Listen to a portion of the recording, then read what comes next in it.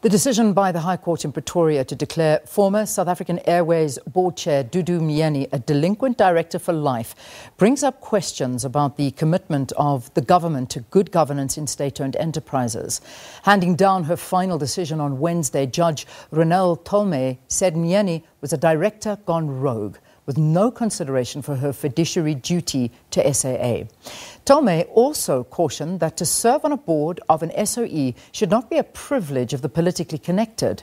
Recently, courts have either delivered scathing judgments or managed to overturn decisions made by executives in state-owned entities or public officials. Some of these examples are the court decision against Parliament involving former President Jacob Zuma on the Nkandla matter, cases against former ministers Malusi, Gigaba and Bathabile Dlamini, and former Eskom CEO Brian Molefe, among others.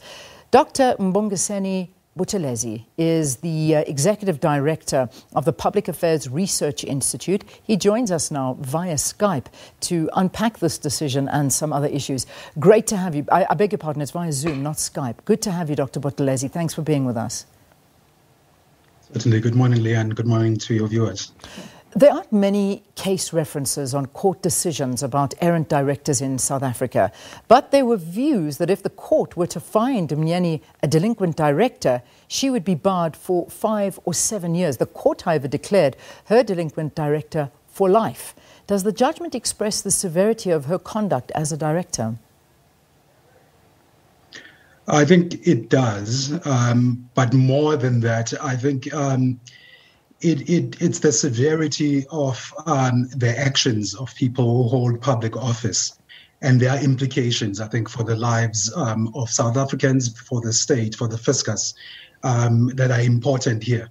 The conduct, according to the judgment, was found to be quite severe. The term rogue, as you've quoted, was used. But I think what's important, for us going forward, is how public officials, people who are entrusted with the responsibility of looking after public money, taxpayers' money, need to look after that money, need to take that responsibility seriously, and need to dispense that responsibility in ways that protect the public interest. So Myeni was appointed as a non-executive director of the board of SAA in September 2009, then became acting chair in December 2012, and then chair in 2016 until 2017. Allegations of wrongdoing against Myeni have been a point of contention for a very long time. Why did it take civil society going to court and not government for action actually to be taken? I think we should remember that public institutions like the National Prosecuting Authority, like the Hawks, have themselves been subject to the phenomenon that has been called state capture in South Africa. And so their capacity to do the right thing, to do their work without fear or favor, has been severely compromised. The political class in South Africa has played an extensive role in directing what those institutions do in the previous era.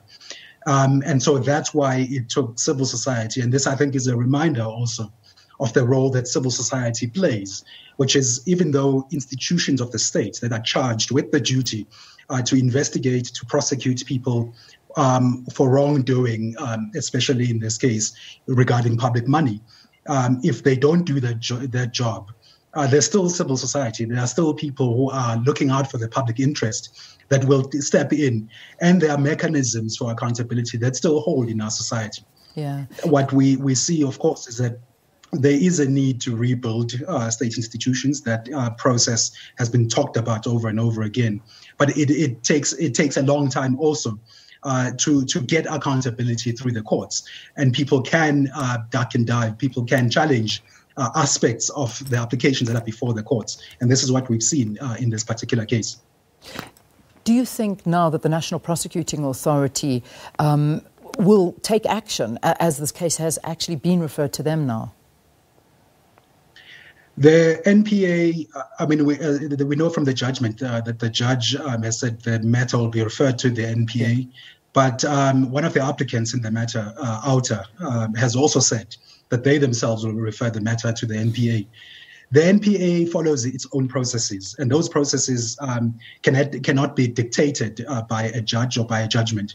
So the NPA will have to follow its own processes to determine whether there's action to be taken, whether there's an investigation that needs to be launched here, a criminal investigation in particular, because this judgment was in a civil matter. So we wait to see whether the NPA will take action. We anticipate that that decision will come down the line from the NPA itself. SAA has folded as a result of years of mismanagement and rampant corruption. I mean, this has resulted in a really, really terrible situation where right now it's expected that staff will not be paid this month. In your recollection, what came out of investigations such as the 2010 KPMG forensic reports? I mean, this goes back to the CEO, Nkandla, for example. Also, another investigation that just springs to mind is that 2015 Ernst & Young procurement investigation. I mean, this didn't just start under the tenure of Dudu Myeni, and she has stipulated that on numerous occasions. Those other investigations, whatever came of them?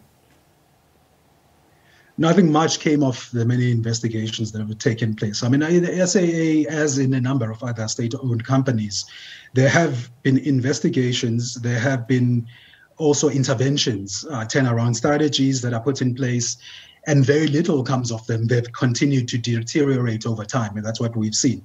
What happens, and what has happened in most of those instances, is that it's political actors in the form of ministers, in some cases, all the way up to the president, who've meddled, who have made sure that nothing comes of those investigations. It's people who are deployed to the boards of these institutions that make sure that nothing comes of those investigations. And that is partly because it's partly a function of the political system that we have in the country, where a political party like the African National Congress, if it is in power, is able to then determine who it deploys into key strategic positions in institutions such as SOEs. And then they get the backing, the political backing of sometimes, and in most cases what we've seen, a faction of the political party that then ensures that in giving them that backing, they do their bidding, in the sense that the investigations, when they point out wrongdoing, when they point to certain people who are members of networks of those factions, the people inside the institutions who answer to those factions scupper those investigations or scupper the follow through on those investigations. I think this is what has become the norm. We've seen this happen over and over and over again. Yeah. So I think part of it is that the political system of our country itself is what has landed us in this mess. Yeah. I mean, I suppose one has to ask the question, has government failed in playing its oversight role and enforcing good governance practices in the SOEs? Because, SAA is but one of many SOEs. Government has, in many of the SOEs, like Eskom, like SAA, it's failed in its duty, and that's why these SOEs are bankrupt. That's why they are such a drain on the fiscus.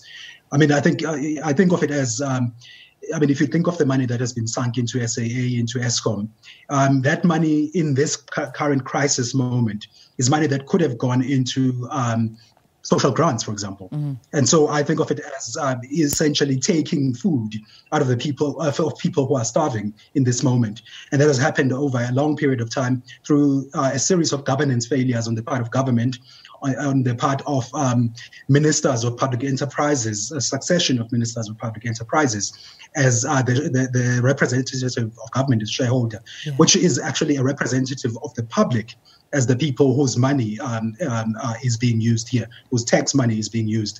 And so government has indeed, over a long, long period of time, failed in its duties partly because of politics. And we look at Parliament's role in holding government officials to account, whether it be the Nkandla issue against former President Jacob Zuma, or Bathabile Dlamini's conduct at SASSA, and many others. And interestingly, all of these cases are brought by civil society. That obviously erodes the public trust against government. And, one would honestly want to see someone being held for public funds and being held accountable for these funds that have gone. That needs to happen. Parliament, I think, again, we've seen a history of a progressively weakening parliament.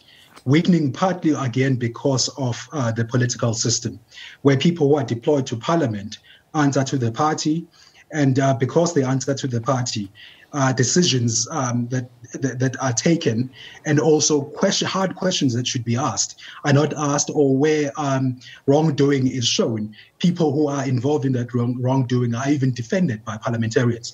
And so the parliamentarians' duty to the public itself has not been dispensed with in ways that we would have expected. That this has also happened over this weakening, this erosion of Parliament is something that has been happening gradually. And it's put us in a place where people are just not held accountable. The point you make about the erosion of public trust is a critical one.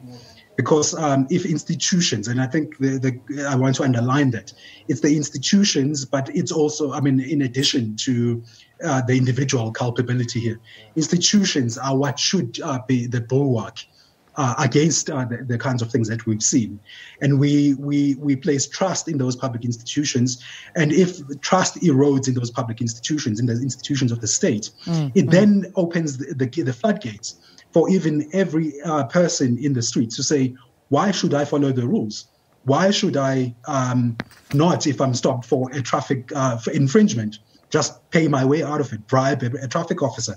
And if we go down that route, we're on a very slippery slope, I think, towards much more dangerous things, where a social contract that should exist between people who hold public power and the people that they rule begins to be eroded. Indeed. And so it puts us in a very dangerous place as a society. It puts our democracy in peril. Yeah, certainly does.